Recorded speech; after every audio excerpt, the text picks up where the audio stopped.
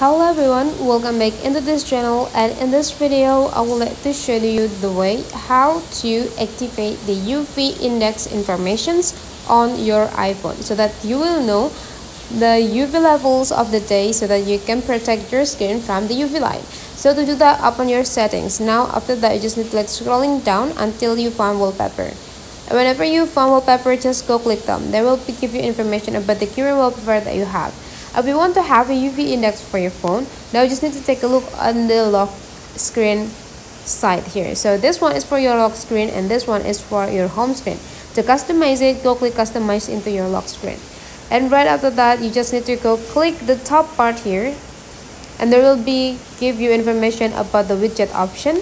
So if you want to get the information about the UV index, you just need to scrolling up until you found the weather.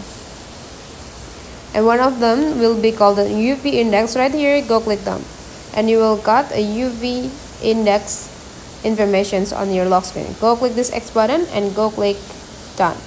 You see now the UV index of the day at the Yogyakarta, the way or the place that I am in right now, is quite high. It's on a 6.